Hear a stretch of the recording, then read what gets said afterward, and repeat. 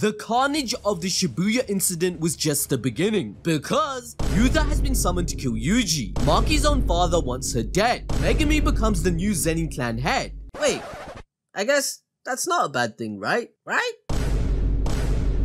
Oh, no. His worst day has just started. After a carefully constructed plan to eliminate Satoru freaking Gojo, it was time for Kenjaku to move on to his real masterpiece, the Culling Games. For 1,000 years, Kenjaku had waited and planned for this moment, and with his only obstacle out of the way, and Kenjaku being in possession of Suguru Geto's body, all the pieces fell into place to activate his ultimate goal of merging Tengen with humanity. Why, you may ask? All for the sake of Jujutsu, silly! As once Tengen is merged with humanity, curse energy will be optimized to the point of creating a new strongest creature altogether. The golden age of the Heian era will return. However, to accomplish this goal, Kenjaku requires a ton of curse energy within a barrier, so he can perform the ritual that prepares the humans of Japan for the merger. So first, he needed his cattle. Unfortunately, there aren't many sorcerers with high amounts of curse energy. So throughout Kenjaku's 1,000 years of life, he had made binding vows with ancient sorcerers and was able to constrain them inside curse objects so one day they could reincarnate into normal humans when his culling game was ready. But again, this still wasn't enough. He also needed to awaken new sorcerers like Mahito did with Junpei. So with Geto's Uzumaki, Kenjaku remotely used Mahito's transfiguration to turn his selected humans into sorcerers. Those who were force-fed the curse objects had their bodies strengthened much like Yuji's so they can bear being vessels. Also, other marked humans who had capacity for curse techniques had their brains adjusted so they can use Jujutsu. Now with the ingredients ready, the next stage was to set the battlefield, which was Japan's districts divided into 10 colonies. Within them, the sorcerers will have to fight for survival, as their death releases enough curse energy to be used by Kenjaku. As a result, on November 1st, the culling game finally begins. However, our gang were already dealing with the aftermath of Shibuya, so on the first day of the game, the Jujutsu higher-ups had other things which were more concerning to say the least. Yuji Itadori, with him being Sukuna's vessel, and the outburst that led to the Shibuya massacre, the higher-ups reinstated the order to execute Yuji, and who other than the next Gojo, Yuta Akatsu, to carry out this job, right? Yay! Shut the f up. This meant Yuta was placed under a binding vow, just to make sure it happens. They also pinned the blame of Shibuya on Gojo as he allowed it to happen, making it a crime to unseal him. On top of that, Geto is deemed to be back from the dead, so his execution is also reinstated. And the most shocking of all, Principal Yaga has also been given the death sentence, as he is deemed guilty for supporting Geto and Gojo's deeds. But due to the corruption and them being absolute they also secretly want his technique before they end him because it's so powerful and can create their own army. Essentially, Principal Yaga could manufacture self-sustaining cursed corpses like Panda. He could even make an army that could take over the entire Jujutsu world. So these guys wanted it for themselves. If the higher-ups were able to gain this knowledge of the technique, then they can rule the world or stop any potential opposition against them. So they sent none other than Gaku Ganji after him. The results of this fight was expected, as Gege, the writer of Jujutsu Kaisen, pretty much supports the villains of this show. However, before he dies, Yaga revealed the secret to his technique. Knowing the corrupt nature of the higher-ups, the knowledge Yaga left him was a curse. Yaga's death completely devastated his son Panda, who arrived at the scene just a little too late but avoided fighting, resorting to crying and took Yaga's corpse away. Things were also going to in the Kamo clan, because none other than our main villain Kenjaku had thoroughly destroyed and taken it over. He even threw out Junior Narutoshi Kamo, the rightful next head of the clan, telling him that he had won over a bunch of Jujutsu officials as well. They simply wanted to side with the person who would win this war. We then moved the timeline to November 8th. A week later, Yuji, who was still coming to terms on what Sukuna did using his body, decides to distance himself from Jujutsu High by pairing off with his newfound brother Choso. Although Yuji shows regret for killing Keshizu and Iso, Choso tells him it doesn't matter as they are family. Now, to make penance for Shibuya, Yuji decides to wipe out as many cursed spirits as he can, which of course is light work for him, but whilst he is insta-killing all these curses, Choso is stunned at Yuji's progression. He knew Yuji was built different during their fight in Shibuya, but in just a few days, he has added finesse and achieved even more control over cursed energy, which caused Choso to declare him a demon god. This evolution is not only due to the fight Yuji had with Mahito, but also through ingesting more of Sukuna's fingers. However, their brotherly time is interrupted by this bozo, this misogynist called Naoya Zenin. Who? Okay, Naobito, the current head of the Zenin clan, he died after Jogo's touch, right? So the question of succession has risen amongst the family, and Naobito's youngest son thinks he should be the new head. There is a slight issue though. The old man's will did name Naoya as the 27th head, but there was a stipulation that if something happened to Gojo, then Megumi would be named the head himself. This is because he has inherited the clan's signature technique, the 10 Shadows, which is seen as the pinnacle of Zenin power, to the point of killing 6 Eyes and Limitless User from the Gojo clan in the past. However, Naoya, who sees himself as him, of course can't let that slide. So he figures that Megumi will be with Sukuna's vessel Yuji, and he vows to kill them both, which has led him to face off against Yuji and Choso. But as their fight starts, another challenger approaches, Yuta Akutsu, who has been given a binding vow to execute Yuji Itadori. Yuta, being the current strongest after Gojo's sealing, makes light work of Yuji and actually gives him his second death. He kills him, bruh. Then he brings his dead body in front of Choso, who's nearly done putting Naoya in a coffin. Sadly for Choso though, Yuta sends him to sleep without even a bedtime story and proceeds to heal Naoya with his reverse curse technique, all so he can tell his superiors about Yuji's death. But, well, Yuji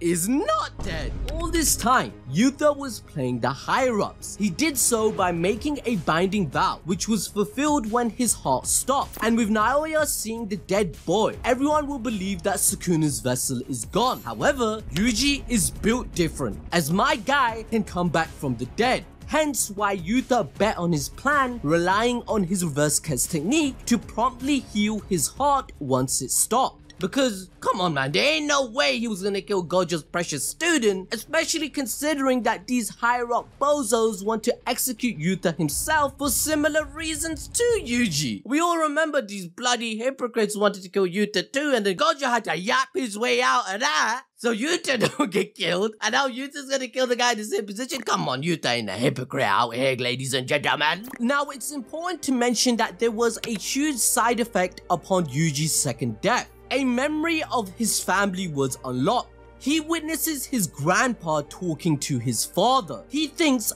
Jin will die if he keeps giving Yuji's mother back shots. Pause. You heard that right. You see those stitches? That's Kenjaku that has taken over Yuji's mother, who risked it all just for his culling game to work. Not too long ago, Choso was prompting Yuji to recollect his memories on whether his father had stitches on his forehead, as he believed that before Kenjaku jumped into Geto's body, he had taken over Yuji's dad, but instead, it was his dead mother Kaori. Yuji's father, either in grief, denial, or desperation, accepted Kenjaku's violation of stealing his wife's body. just so he can have a child. As Yuji wakes up from reliving his baby years, Yuta explains what happened, and Megumi shows up to bring him back into the fold with the other students. However, Yuji doesn't want to go back and have more people depend on him, only for them to die, so Megumi tells him to shut his ass up, as he is being selfish by giving up all alone, which makes Yuji realize a greater purpose of being needed by his friends. They aren't heroes who must seek justice. They are Jujutsu sorcerers. They don't have the luxury of dwelling on themselves. They just have to keep saving people. And Itadori should start by saving Megumi's sister Tsumiki, who has become a player in the Culling Games. Moving us on swiftly to November 9th, where the first order of business was to reunite with their friends, or should I say, what was left of them. Their biggest disadvantage at this point was their lack of information on Kenjaku and the Culling Game. So the gang, they decide to talk with Master Tengen, because thanks to Tengen's ability, she knows nearly everything that goes on inside her barriers across Japan. Moreover, she was an ancient being who preached the foundation of Jujutsu back in the Nara period, making it clear that Tengen would unravel the mysteries of Kenjaku and his intentions, especially since it's revealed later on that Kenjaku considers this woman a friend. Now it turns out that has gotten worse. There is an imbalance created due to the existence of cursed energy, and people like Yuki wanted a permanent answer to this imbalance. Curses, sorcerers, and non-sorcerers create the Jujutsu society, but they are not equal, and this inequality has been at the center of conflict. Yuki's aim was to remove cursed energy as a whole, which would put all humans on the same playground. This would also remove the cursed spirits from the picture, as they are created from humans leaking cursed energy. Kenjaku, on the other hand, completely disagrees with Yuki. He doesn't care about morals and cares only about one thing. We need to optimize that cursed energy, fam. To him, curses, sorcerers, and non-sorcerers are just different possibilities of cursed energy in the form of human beings, who he believes have more potential than they are currently offering. Curses and sorcerers being paired against each other would have eventually pushed one another to reach a higher state. However, Kenjaku came to realize that this advancement is a limited way to evolve cursed energy, and he believes the answer lies in the amalgamation of curses and humans. After the failure of the death painting, Kenjaku stated he cannot be the creator of this evolution, as anything he creates will be limited by his own potential. So to advance the world, chaos is needed, and rather than depending on humans reaching to the next stage on their own, he has plans to forcefully transcend the people of Japan by merging them all together. Now, to make this happen, Tengen had to be in the state she is in, who currently looks like a big fat toe. Well, to be fair, that's not really her. Let me get them digits, girl.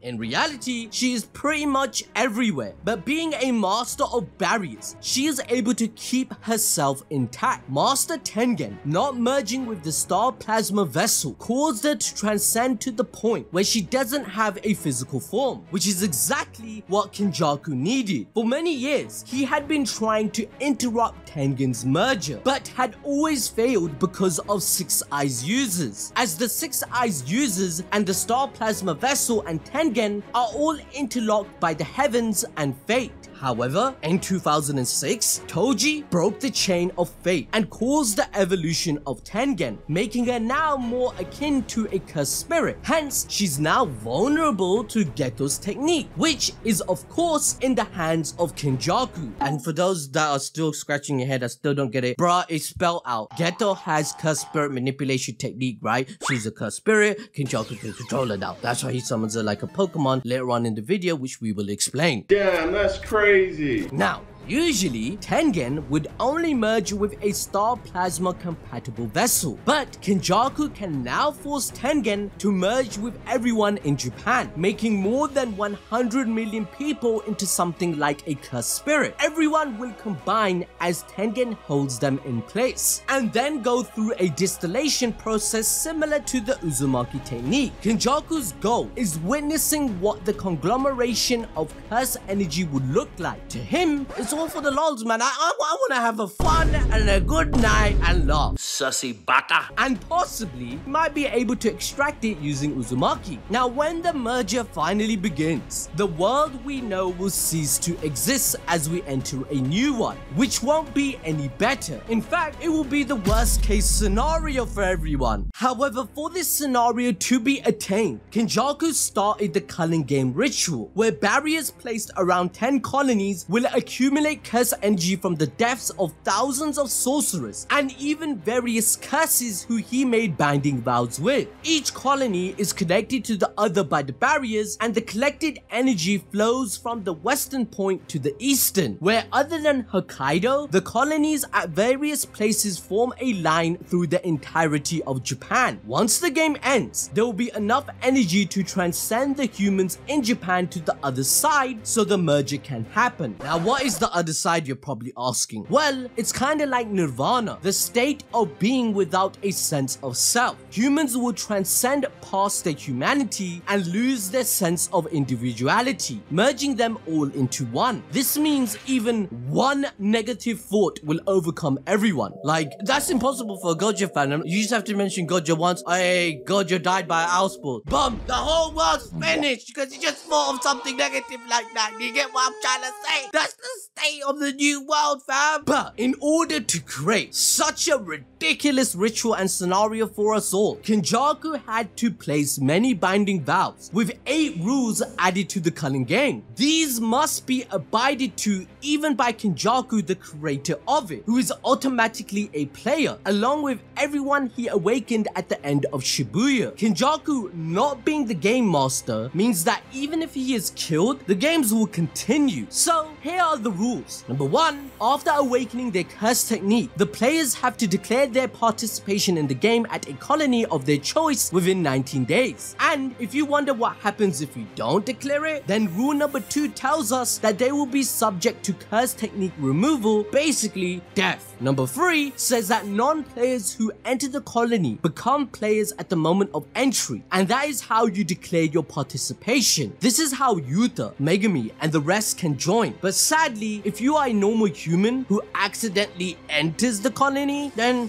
yeah, you're part of the game and you're gonna die. However, if they happen to be already inside the barriers, they do have one chance to leave. So it's not that bad, right? Also, players are allowed to move in and out with no problems, but they are still part of the game. That brings me to rule number 4. Players score points by killing each other. Number 5, points are determined by the game master and indicate a player's value. In short, sorcerers are worth 5 points, non-sorcerers are worth 1, and this game master is pretty much like a program with a user interface in the form of a shikigami called Kogane. Each player will be assigned one to communicate with the game. Rule number 6, not counting their own life. Players can spend 100 points to negotiate with the game master to add one new rule to the game. Rule number 7, the game master must accept any new proposed rules unless it has a long-lasting effect on the game or messes with its objectives. And rule number 8, if a player's score remains the same for 19 days, then that player shall be subject to curse technique removal and die. This means any new sorcerer who are afraid to take a life or kill curses in a colony are bye-bye. You're not given a choice, you're gone. This rule in particular is what poses the biggest problem for our gang, because Megumi feels like his sister will literally die in 10 days. As remember, it had already been 9 days since the game started. Now, I know you're still pretty much confused because the Culling Game Arc is pretty intense and hard to understand. Harrison, please can you explain the next part? So, with Tengen's explanation out of the way, we come to the primary objective for our gang. 1. Enter the game and earn hundreds of points to add a new rule that could potentially save Tsumiki and the lives of players who do not want to participate. 2. Protect Tengen from Kenjaku. And 3. Unseal Satoru freaking Gojo. Luckily, to unseal Gojo, Tengen has the steps in hand, as he is in possession of the back door to the prison realm. However, only Kenjaku has the authority to open it with the actual prison realm itself, so they have to break it open. Hence why, to save Gojo, they need help from a player in the Culling Games named Hana Kurusu, who has the ancient sorcerer Angel reincarnated in her. She has the ability to nullify curse techniques similar to the inverted spear of heaven or black rope, so once they find her, they can make a deal for Gojo to be freed. With that team split up so that they can complete their objective, Yuki and Choso stay behind as Tengen's bodyguards. Maki will head to the Zenin clan to gather some cursed tools. Yuta will join the Culling game to get a head start in gathering points along with some intel, whilst Yuji and Megumi head over to recruit Hakari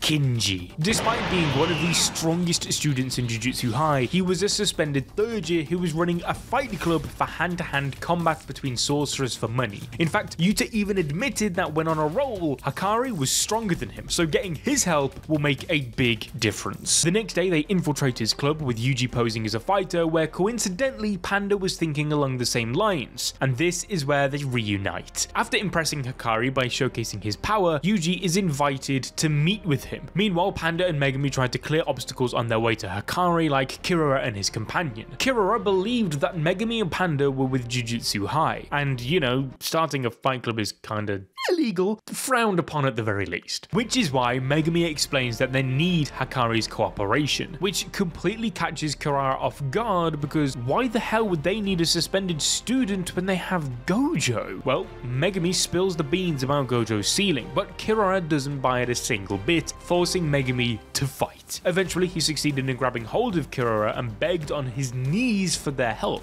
That's when we see Hakari and Yuji in a bloody fight. Just as he got offered a job by Hakari, he acted too dumb. Play dumb. Who's Morales? Not that dumb. And Hakari figured out that he had some other intentions, immediately jumping into a brawl. However, Yuji didn't throw a single punch, which shocked Hakari, as even Gojo had praised Hakari's destructiveness, so he agrees to hear Yuji out as long as he can keep tanking the attacks. Hakari is testing Yuji here, because when a sorcerer asks another for help, it is understood that it's a plea to put one's life on the line. However, Yuji says that he wants to recruit Hakari because others told him that he was strong. He is simply a cog whose job is to kill cursed spirits, and if Hakari can help him achieve that, then he won't budge even an inch until he has convinced him to help. This mentality completely stuns Hakari, as bro just tanked 3 unguarded punches from a special grade sorcerer without even flinching. This proved Yuji's resolve and caused Hakari to cut a deal with the students. The deal was that if Hakari helps them during the Culling Games, then Megumi, using his new influence as the head of the Zenin clan, must amend for the Jujutsu rules in Hakari's liking. However, this conversation is cut short with an appearance from a Kogane. However, they're only supposed to appear after you've declared your participation, which none of the characters have done in the group. So, how did it appear? Well, it turns out that Sukuna had made a vow with Kenjaku to become a participant of the Culling Games, making Yuji a player already. The Kogane declares a new rule that every player has access to all information about other players. This rule was added by an extremely formidable reincarnated sorcerer, Kashimo Hajime, who has eyes only for Sukuna. Because in the past, he was the Gojo of his era and was shown to have defeated everyone, leaving himself dissatisfied. Hence, he had cut a deal with Kenjaku to be reborn and take part in the Culling Games for a chance to fight the strongest. However, Kogane's announcement gave Megumi a new idea, that they should hunt for players who already have more than 100 points so that they could force them into adding new rules. This method would be faster than just getting the points for themselves. And so their targets narrowed down to 2 players and decided to split into duos. Panda and Hakari went to hunt down Kashimo in Tokyo No. 2 Colony, whilst Megumi and Yuji would seek Higuruma, an awakened sorcerer in Tokyo No. 1. We then move to the bloodiest day of this entire arc. After Maki's separation from the gang, she wanted to grab some OP tools from the Zenin clan, but anticipating Maki's return, her father had prepared an excellent surprise for her. Since anyone attempting to free Gojo was branded as a traitor, Maki's father could finally get rid of the stains that were his daughters. So Ogi took Mai hostage in the empty curse tool storage area and fought Maki, completely obliterating her, only to leave the two to fight multiple grade 2 or lower spirits. Mai was already too weak to fight, and Maki didn't have a weapon with her anymore, so this was basically a death sentence. Until Mai did the unthinkable. In the Jujutsu world, identical twins share cursed energy like one person, so for Maki to unlock her full potential, Mai had to die, which is exactly what she does by using all her cursed energy to craft her sister the split soul katana,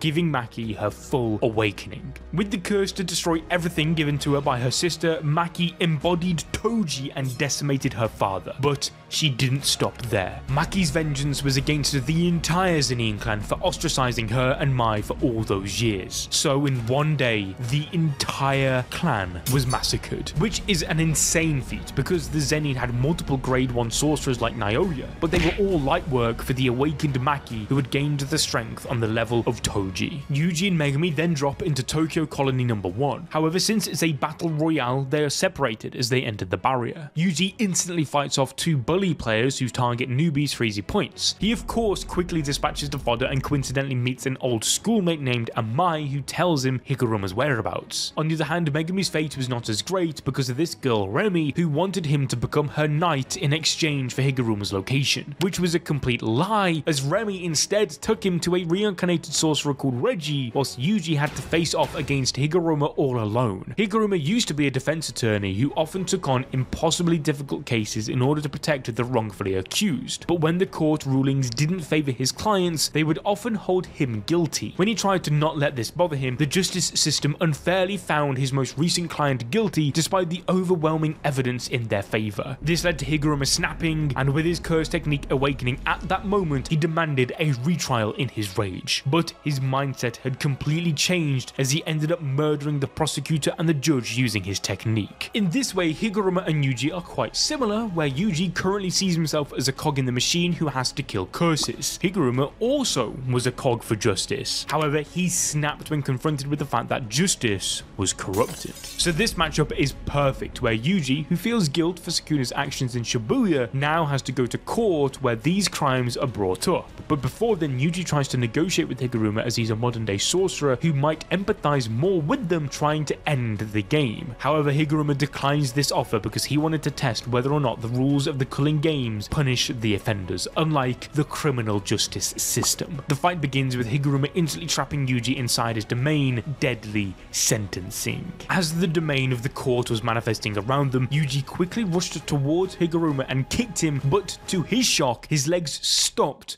before they could hit the lawyer. It turns out that this domain doesn't allow any violence to take place. Instead, the accused must defend themselves by providing evidence against their case. If the evidence doesn't suffice, then the judgment will decree a verdict to the one trapped inside the domain. In Yuji's case, bro lost the trial about him playing pachinko as a minor in an instant, which caused his cursed energy to be taken away. Although a newly awakened sorcerer, Higuruma was completely busted, and in this weakened state, Yuji was having a difficult time fighting him. So using the few brain cells that he's got, he asked for a retrial. However, this time Yuji was accused of mass murder in Shibuya. He instantly pled guilty, causing judgment to decree a verdict of the death penalty.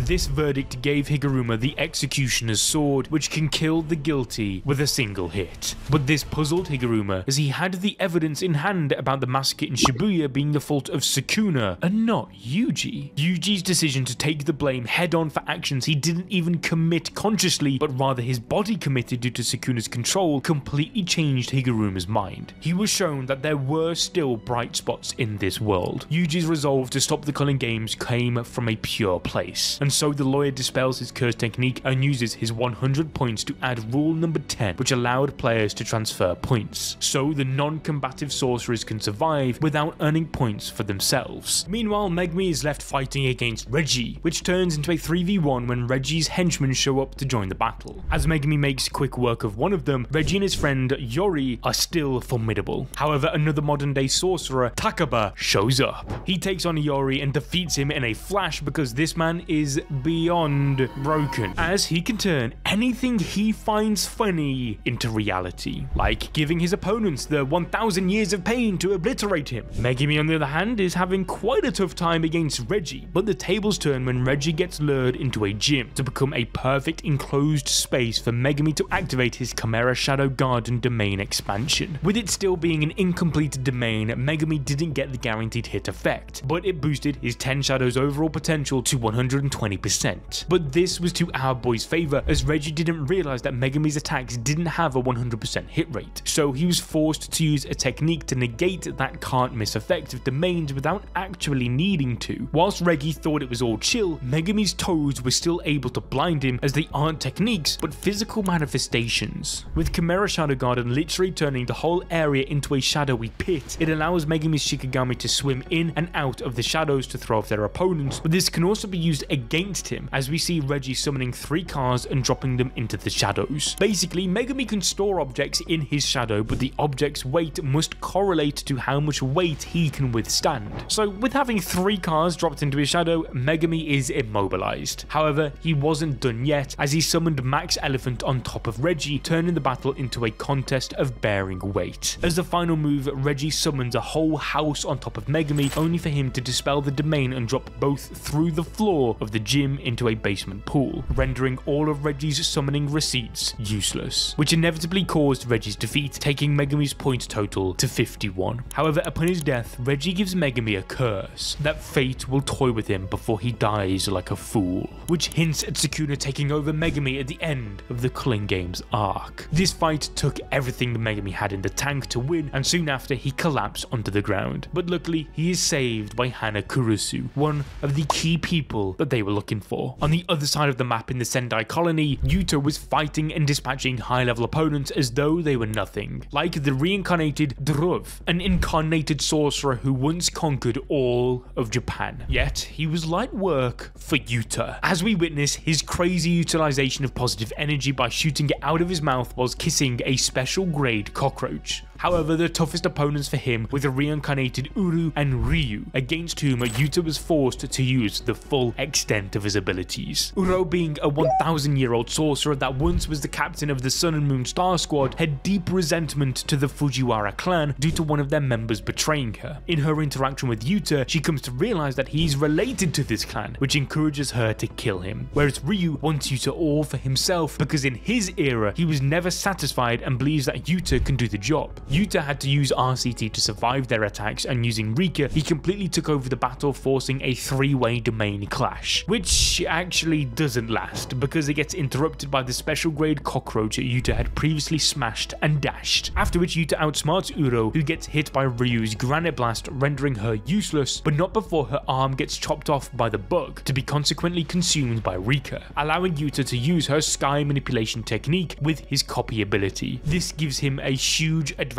against Ryu, who has the highest cursed energy output in the entire Culling Games. Finally, Yuta uses Uro's thin ice breaker to turn Ryu's granite blast against him, getting the dub. As the fight ends, Ryu and Uro both acknowledge Yuta's strength, giving him all their points, totaling his score to 200. But Yuta is also left with a fundamental message from these ancient sorcerers regarding his softness. To be like Sukuna and the other greats, Yuta must let go of his feelings and have overwhelming aggression that disregards all else and become a natural calamity. In regards to those suppressing human thinking, we come to Hakari Kinji, who finally reveals his ideal death gamble domain against a manga artist. Honestly, this has to be the easiest battle that happened for Yuji's allies up until this point. On November 12, Hakari comes across a newly awakened sorcerer, Charles, who wants a reason to fight in the Culling Games in order to create a better battle manga. So after pleading to be shat on, Hakari delivers and straight up disrespects him, saying he is trash and won't read his manga. To further end this man's career, Hakari beats the shit out of him without even taking his hands out of his pocket. And the rest of the work was easily done by his domain, as he was on a lucky roll getting a cursed energy bonus. Hakari's domain is one of the most busted things in existence, as it's pachinko based. Here, a game of chance is played. His goal is to line up 3 same numbers to hit a jackpot, which allows him to enter unkillable mode. This mode grants Hakari a bonus of unlimited cursed energy for 4 minutes and 11 seconds, the exact duration of the Private Pure Love Train theme song, which also plays throughout the round. So yeah, he has his own OST while he's fighting. This limitless cursed energy then causes Hakari's body to reflexively use RCT to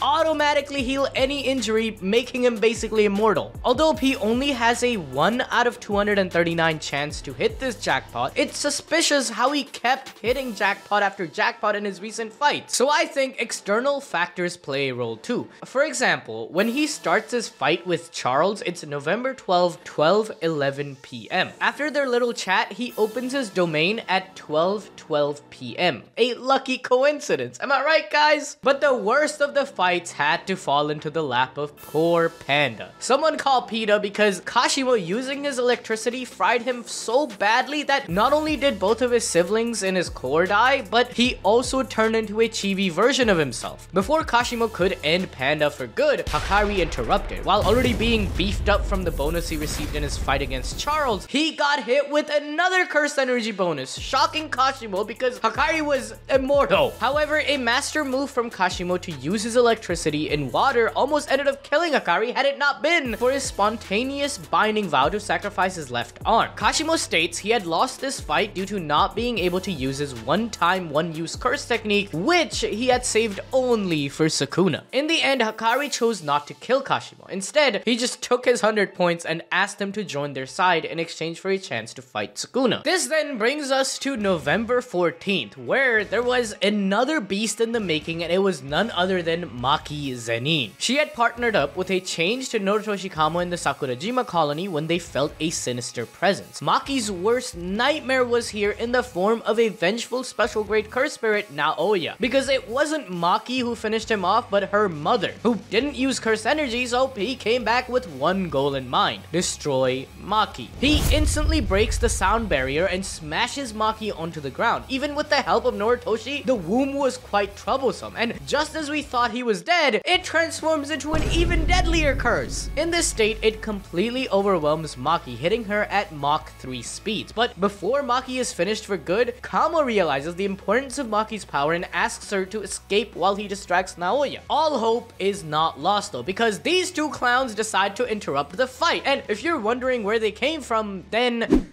he's behind me, isn't it?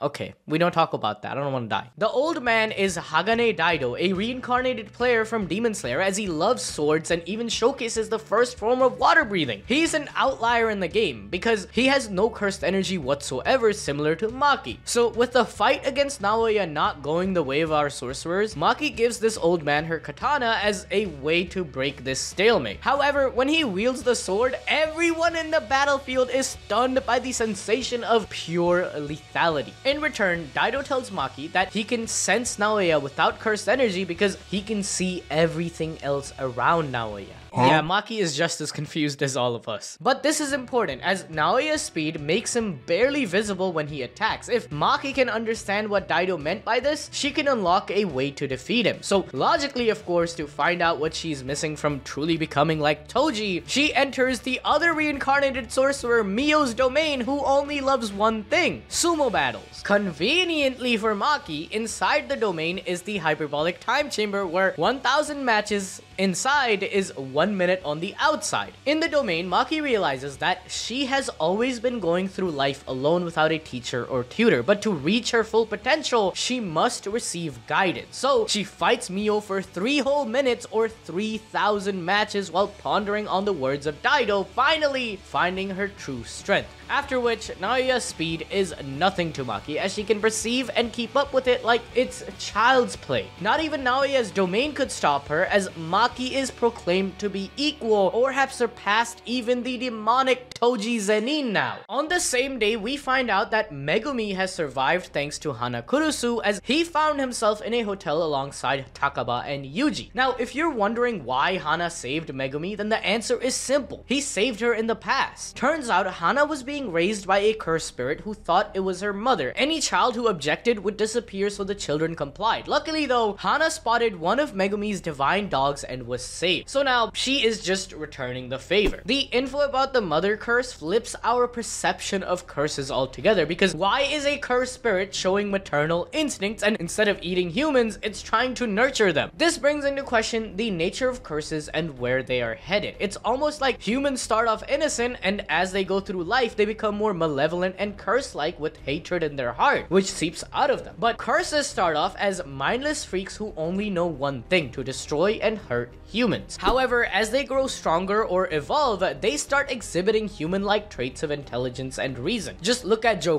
who genuinely cared about his comrades in his final moments and felt rage at their demise. Anyways, let's get back to the negotiation with Angel and Hana about unsealing Gojo. She explains how, although she lived symbiotically with Hana, the reincarnation of ancient sorcerers was against her creed, as it killed the original host. Thus, she had the same demand as Kashimo to kill the disgraced one, Sukuna. Which is kind of a problem, because to kill Sukuna means you gotta kill Yuji, which Yuji would be happy enough to do, cause bro has some screws loose, but not his friends. Before this conversation could go any further, the Kogane started announcing the entries of a bunch of players into the colonies who weren't sorcerers or curses, rather troops from the US. Which is kind of odd, because I don't see a single barrel of oil around, so what are they doing here? Well, the reason isn't far off from oil, because Kenjaku went to the US and revealed to the president and his cabinet the existence of cursed energy, which led the Secretary of Energy to conclude that someone like Gojo could power an entire nation, hence ordering the protection of people who can use cursed energy. However, this was all for Kenjaku's selfish motives, as he only wanted to create more and more cursed energy inside the colonies, so the death of even non-sorcerers in large numbers would satisfy this. Our gang, of course, wants to stop the soldiers from dying to thwart Kenjaku's plans of gathering cursed energy. But Angel says that since the colony they are in has already satisfied the requirement, there is no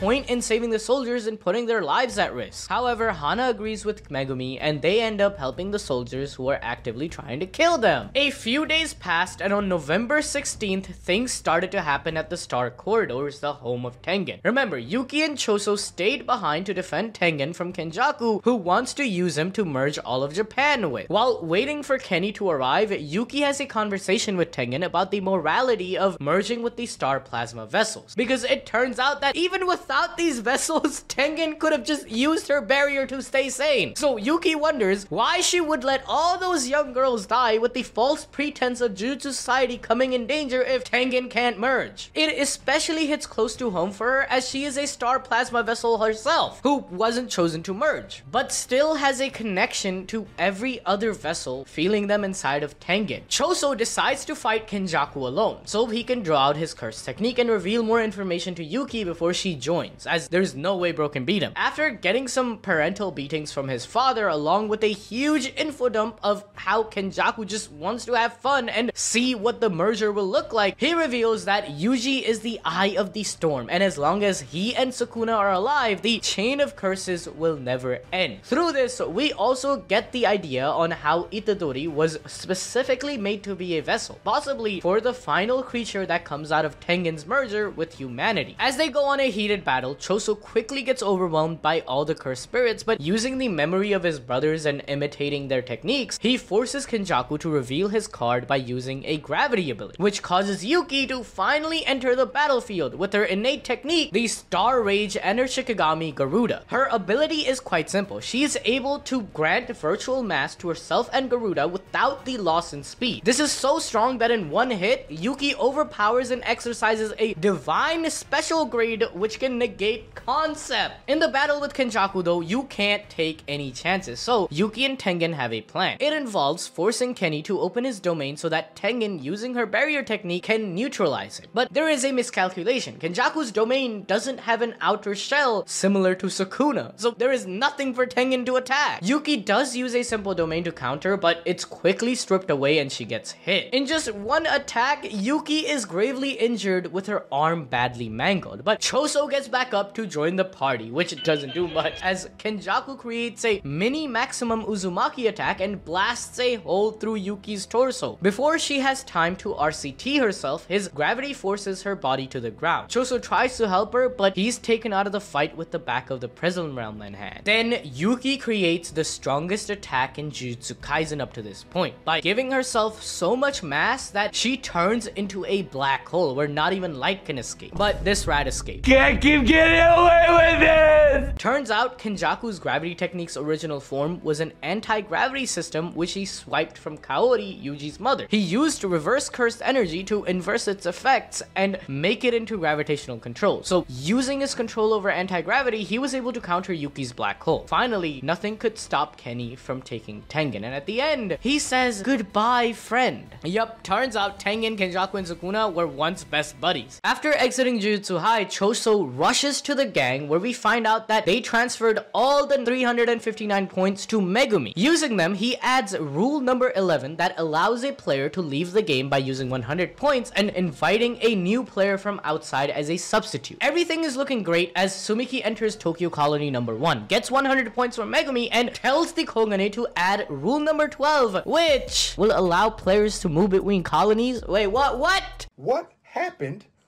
to the original plot of the movie? All this time, Megumi thought that his sister was an awakened sorcerer, but she was a reincarnated one from 1,000 years ago named Yoruzu. With the reincarnation gaining all knowledge of the hosts present, she was able to blend in and act like Tsumiki. And her goal, well, it's not hard to guess because everyone in the show has the same goal: to fight and beat Sukuna, or I guess fight and get killed by Sukuna. It's facts! It's facts! It's not facts! These facts is not facts!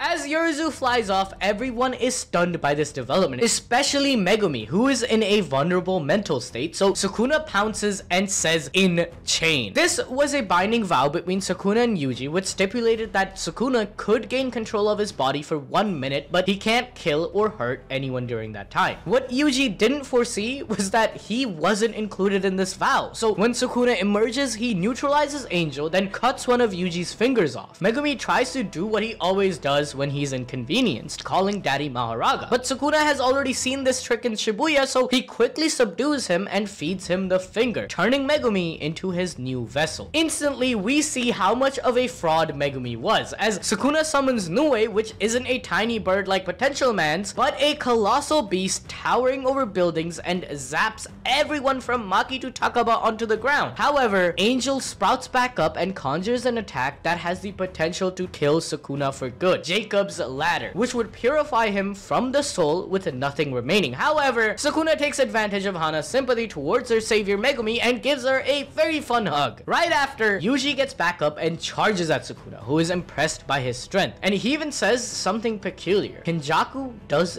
the grossest things, which suggests that Kenny created Yuji for a specific reason and the process is unnatural. Yuji is sick of all this and takes this chance to ask Sukuna why he spreads misery, to which the King of Curses just says, "Why are you such a weak little bitch? Continuing on this path only means more destruction for you, yet you wish to be happy for as long as possible? You should spend this time trying to stop your misery, which roots from weakness." Bored out of his mind by Yuji, Sukuna legitimately tries a lethal blow on him, but Megumi saves him from within by limiting Sukuna's cursed energy output to only 10%. That's not all though, because Maki has shown up, making this a 2v1, I guess 3v1 because Megumi is inside him, and as Maki and Yuji plan to cut Sukuna with her split soul katana that can affect the soul directly, Ura Ume shows up and freezes them while Sukuna flies off to take a bath. This bath consists of cursed spirit juices. Sukuna submerging in it will bring him closer to killing off Megumi's soul with all the evil he will be soaking in. To further destroy Megumi's soul and will, Sukuna then goes to fight Yoruzu in Sendai Colony, because if he destroys his sister using his own body and technique, Megumi's soul will break, giving Sukuna full control. Moving to Sendai, Sukuna is greeted by Ryu, who even gave Yuta a decent fight, but before Broke can fire his granite blast, he gets sliced into pieces instantly, allowing the epic fight between Sukuna and Yoruzu to commence. 1,000 years ago, Yoruzu was a formidable sorcerer acknowledged by the Fujiwara clan after she defeated their top 5 generals using her construction technique. But one fateful day, her life would be turned upside down when Sukuna was was invited as an idol for worship. All she wanted was some Chinese pastries at the festival, but at one glance, it was love at first sight. Recognizing Sukuna's enormous strength, Yoruzu jumped at him and hugged him because she thought he was lonely just like her. She wanted to stand beside Sukuna and drive away his loneliness, but as she is saying this, she doesn't even realize that she had already been slashed in half by Sukuna. This was just her projection of loneliness on the King of Curses, who wears his solitude as a sign of strength. However, because of the Culling Game, she has one more chance to impress and marry the King of Curses. And the only way Sukuna will be impressed is of course when someone kills him. So they make a binding vow that if Yoruzu wins, she can marry his corpse. The disrespect to Yoruzu in this fight is incredible. Sukuna doesn't even use his own techniques against her, as he wants to kill Megumi's sister using his own 10 shadows. His use of it is showcased with summoning 2 new Shikigami, the round deer, which outputs positive energy, and the piercing ox that doesn't give Yoruzu a single second to breathe as it keeps charging at her. However, in a last-ditch effort to impress her future husband, Yoruzu surpasses her limits and creates a true spear made of liquid metal that has no contact area. An infinite smooth sphere creates infinite pressure along the surface. It's so powerful that just by moving, it erases the ground beneath. Yoruzu even entraps Sukuna in her domain for a sure hit. However, this whole time, Sukuna had Maharaga's wheel on his head, and since the spear is made of the same liquid metal as all of Yoruzu's other constructions, Maharaga, having already adapted to it, quickly dispels it. As a last act of love, Yoruzu leaves Sukuna with a parting gift, constructing a replica of the Kamutoke or Vajra, a weapon Sukuna used during the Heian era. Yoruzu's defeat also meant Tsumiki's death, which completely breaks Megumi's soul, allowing Sukuna to gain full control. We then move on to November 18th. Kenjaku has acquired 300 points total and added 2 new rules. Rule number 13, which forbids any new players from entering the Culling Games. Now, if you're wondering, doesn't that conflict with rule number 7, as it will have a long-lasting effect on the game? So why does the game master allow it? Well, Kenny glitches the system by saying that if this rule isn't set into place, then he will just destroy Tengen's core barriers that are the foundation of the Culling Game. So the system has no choice but to pick the less intrusive option, which is this rule. Rule number 14 says that the Culling Game will end when all the players other than Geto and Megumi have died. However, things aren't all that bad, because if they just beat Sukuna and Kenjaku, this nightmare will all be over, especially with the strongest weapon in their arsenal about to be unsealed. Satoru freaking Gojo. Luckily, Sukuna's hug didn't game end Hana, as she's still able to unlock the prison realm using Jacob's ladder. Although her body isn't at a state where she can fight Sukuna, I have a suspicion that Yuta has copied Jacob's ladder from her. On November 19th, the gang then ventures outside, where Hana uses Jacob's ladder on the back of the prison realm, making it disappear. Wait, where is Gojo? Good afternoon, Freshman Chan.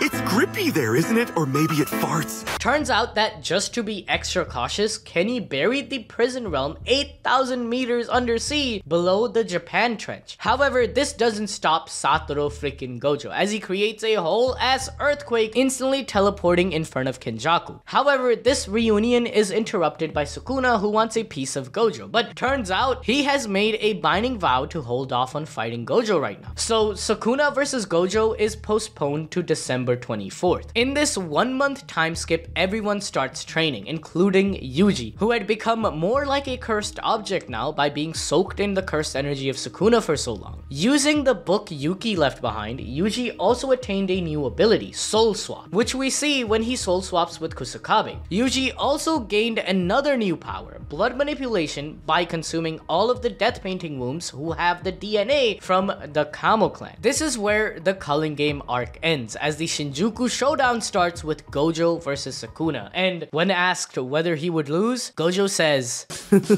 Nah, I'd win.